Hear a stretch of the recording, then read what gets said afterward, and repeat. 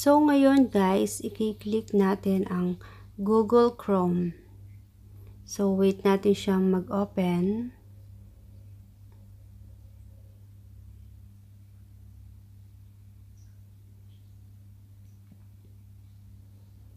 So, yan guys, sana makatulong ako sa inyo.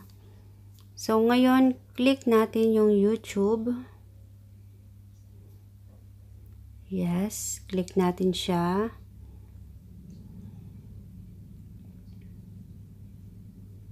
Then, after that, click natin yung Manage Videos.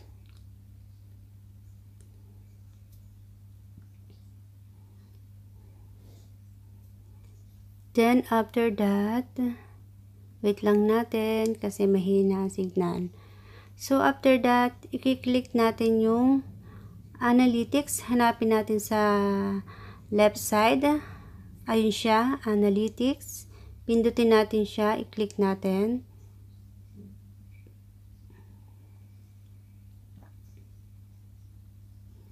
So, after that, makikita natin yung revenue.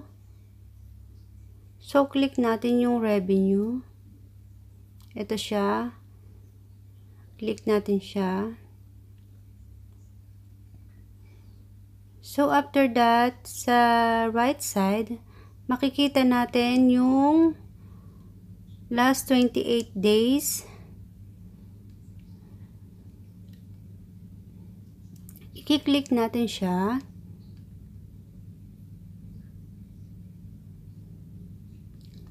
I-click natin yan. Ito, sa right side. Then, iseset natin siya kung ano yung last update. So, halimbawa, October. Ito yung halimbawa yung last update natin. Para makita natin kung magkano nga ba ang ating sasahurin ng ating monthly. So, yan na guys, lumabas siya. So, pwede na natin siyang hindi tingnan sa Google AdSense kapag nag-update na ng 12 to 15. So, dito na lang natin siya titingnan. So, kasi parehas naman siya. So, dito natin makikita kung magkano yung sasahurin natin ng October 21. So, ngayon naman guys, tingnan natin siya ng December. Ito na yung kita ko ng 8 days. So, ngayon, pwede na natin siyang hindi tingnan sa Google AdSense kapag nag-update na ng date of 12 to 15. So, dito lang natin siya i-check. So, tingnan natin ngayon ang update ni Lolo. So, tingnan natin ngayon ang update. So, wala pa siyang update today. So, pero nakita natin yung playback CPM niya is $233.38. So, medyo malaki siya today. Kaya, expect na natin na medyo malaki din ang papasok na revenue natin today. So, hindi pa siya nag-update. Ito yung makikita natin.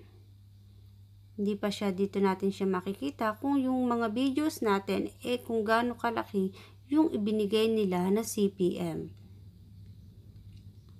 So, yan guys. Sana makatulong ako sa inyo kahit papano.